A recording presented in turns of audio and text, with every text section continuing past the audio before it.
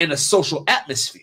That could be their home and their living rooms, which is why we got all these darn pay-per-view sports streaming networks, or at the sports bar.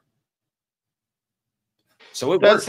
Can I ask you this? Do you feel like, at what you just pointed out, you may not want to go to Atlantic City, New Jersey, but what if it was in Columbus, Ohio? Right. What if it was in Columbus, Ohio at the movie theater? No. What if it was in the shoe?